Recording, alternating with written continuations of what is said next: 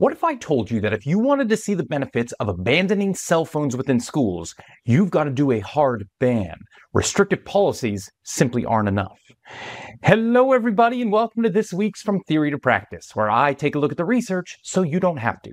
Now, this week we're going to do something a little bit different. Rather than diving deeply into one study, I'm going to use a new study just as a springboard to take a look at some mechanisms relevant to this whole cell phone in schools debate. So the paper I've selected is called School Phone Policies and Their Association with Mental Well-Being.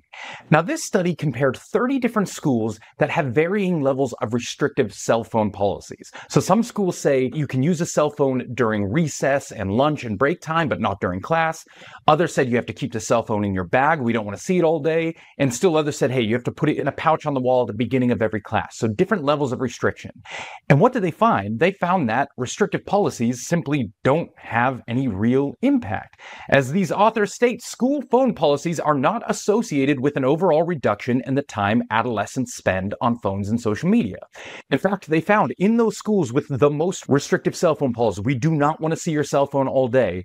25% of kids were still using their phone over 1 hour per school day. That's a 6-hour day. And 10% were using it over 3 hours during a 6-hour school day. That's ridiculous. But to be fair, we've known this for about 5 years. The data has consistently shown that if you want impact, you have to do a hard ban. Restrictive policies really have never had any impact in schools. And I was willing to just leave it there. I thought this was kind of common knowledge. But then these types of articles started coming out. Cell phone bans in schools don't work, new study finds. And in the first sentence, it says a new study was released that found, once again, cell phone bans in schools do not work.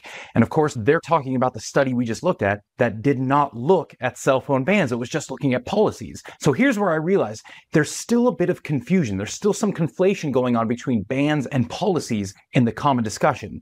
So I figured let's clean that up now. Let's put the hard line between bans and policies and see what's going on. So what I want to do is I want to take a look at 3 mechanisms, 3 reasons why bans work and policies simply don't. Reason number 1 is self-evident from the data we just saw. Lack of compliance.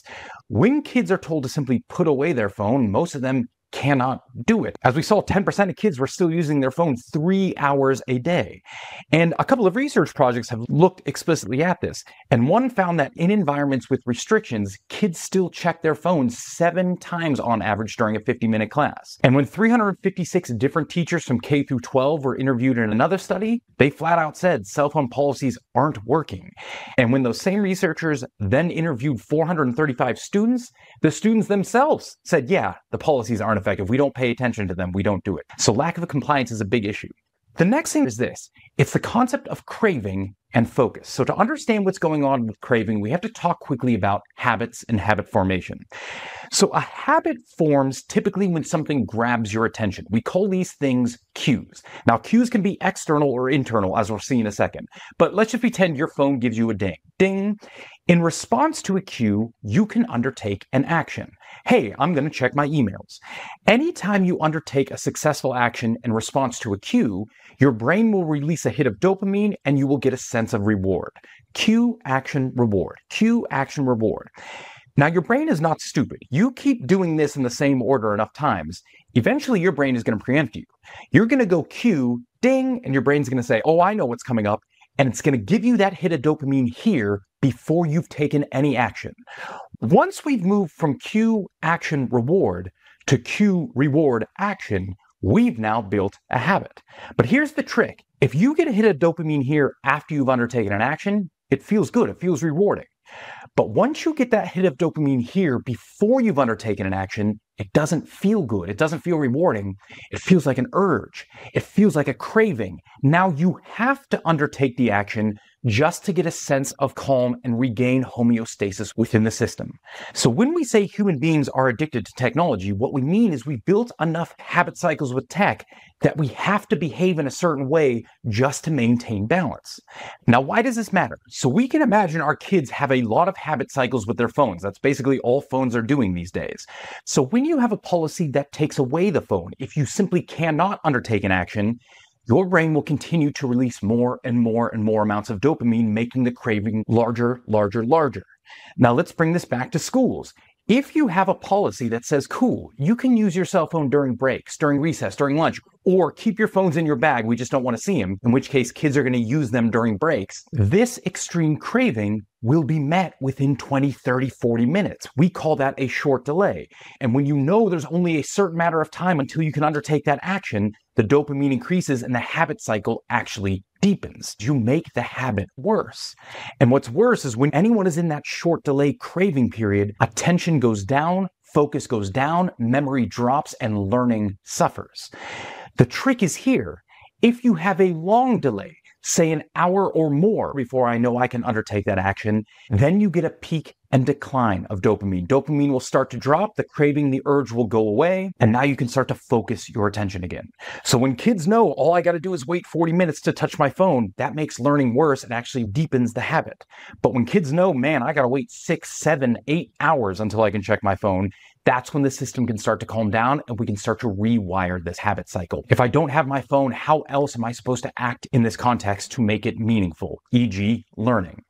Now, I want to just real quick say, cues aren't always external. A ding on your phone is a cue, but most cues tied to the phone are internal. If I feel slightly uncomfortable, I'm going to check my phone. If someone asks me a question I don't know, I'm going to check my phone. A lot of the time learning is uncomfortable, and you can assume that discomfort is probably what's driving kids to access their phone. So only once we get rid of that phone for extended periods of time can kids start to rewrite that habit cycle and determine how else can I deal with this feeling of discomfort? And one final mechanism I want to take a look at is here. It's a concept called consolidation. So in your brain, you have a structure called the hippocampus, and we basically call this your gateway to memory. Anytime you're learning school-type material, that information has to make it through your hippocampus in order for you to form a memory about it, for you to learn it. So when you're in the throes of learning, you can assume your hippocampus is on. It's encoding information. And when you're done learning, it will then go back to normal. But here's where things get good. Once you finish learning, once you step away from a learning situation, your hippocampus is now going to start recycling that memory. It's called hippocampal replay. In a very real sense, your hippocampus is just going to keep replaying what you learned again and again and again. And this is the mechanism by which we take one exposure to an idea and actually turn it into a deep memory.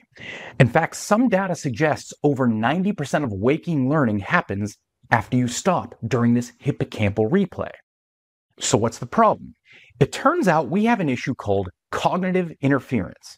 So if after learning you immediately go into another deep cognitive task, your brain simply doesn't have time to enter into that replay mode, you don't replay those memories, your learning starts to suffer.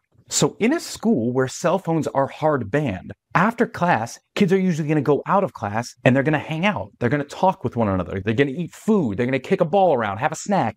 All of these behaviors allow for hippocampal replay to happen. They are not cognitive enough to interfere. So while they're hanging out with their friends, they're actually deepening their learning. But if after class I immediately pick up a cell phones are wickedly cognitively demanding. All we're doing half the time on those things is multitasking, and that will absolutely interfere with that cognitive replay, that period of rest we need after learning for the brain to do its thing. So if you have a hard ban, you can expect deeper learning simply through these periods of rest. But if you allow cell phones, even just between classes, at recess, at lunch, these periods where it seems like it doesn't matter, it will negatively impact learning because it interferes with the biological process. And in a final twist, somebody said, okay, what if we do cognitive interference? What if we force kids to keep thinking and learning, but some kids have a task on a piece of paper and other kids have that same exact task on a cell phone? Is the cognitive interference identical, or is it worse on one tool versus another? And what did they find? The kids doing the exact same task on a cell phone had about a 50% larger hit to their memory consolidation. So even if they are going to do something cognitive between classes, simply doing it on a phone makes that impact worse on their previous learning. So now then, let's bring this back to us. What are some ideas for us as teachers in schools? Well, first and foremost is the obvious one. If we want to see benefits of well-being and learning in schools, it's not enough to just restrict cell phones, to tell kids to put it in a pocket, put it in their locker, put it in their backpack. You got to get rid of the phones. They simply cannot exist on a campus. And I think the interesting aside from that then is, how do we as teachers, adults, comply with that as well? If our kids simply cannot bring it anywhere near campus, should we be allowed to? I mean, honestly, what can we do with a cell phone that we can't do with a computer or a hardline phone? So do any of us need cell phones at school? And if we're going to ban it, does it make more sense to ban it for everyone across the board? Will that give us more buy-in, more success? The next idea is this. If you do choose to do a ban, you've got to give it time to see the benefits. It is very hard to break habit cycles. So just like if you quit smoking, you've got about a 2 to 3 week window where things are going to get worse before they start getting better. It's going to be the same with cell phones. So if you put a ban in place, do not expect wonderful data in the first 1, 2, 3 weeks. Give it about a month. At about the month mark, that's when you really should start seeing changes and start interviewing your students and your teachers. Have you noticed differences? Are you acting differently? Are you behaving differently? Are your relationships better? What's going on in class? Give it time. At about the month mark, that's when you'll really start seeing benefits that simply won't come if you're doing restrictive policies. And last but not least is we've also got to think about phone time outside of school. If kids know for the 6 hours at school I can't use my phone, but as soon as I'm out of school, I can, what you see is the kids who don't have it during the school day will use it more at night and over the weekend. It's like they got to make up for lost time, so they really cram tech home. So how do we get these ideas to parents as well and start to say, hey, we're going to ban cell phones at school, but now at home, you also need some sort of structure. I imagine some parents will be fine banning phones for their kids, but others who want their kids to have phone, how do we have structure in place at home so that they're not overdoing it? Now, I know we got that line between school and home, and it's very hard for us to jump that line if we should at all. But if we can get parents along with us on this journey, it's going to make it so much easier, so much more powerful. And I'm going to leave you with one final thought. Now, I work a lot with schools, so I've been in hundreds of schools over the last couple of years, and I've seen dozens of schools that have had hard policies and then reversed them because they didn't see the benefit they wanted. They said, we're going to put in a cell phone policy, don't use it during the day, but 2 years later they revoke it because they're like, it didn't happen. But one thing I have never seen is a school that has banned cell phones and then returned to allowing them. Any school that goes with a hard ban, so far as I've seen, sticks with it. It works. It's beneficial. At no point 2, 3 years down the track do they go, you know what? Things were better when they had their cell phones. Bring them back. So again, those schools might exist out there, but I've simply never heard of them and never seen them. A policy tends to fail, but a ban tends to work. And once it works, it tends to stick. So thank you all so much for watching. I hope you got something good for that. If you want to keep up with what we're doing, you can take a look at us at lmeglobal.net or take a look at our award-winning Science of Learning programs for both teachers and students called the Learning Blueprint. Otherwise, thank you all so much, and I'll see you at the next one. Bye, y'all.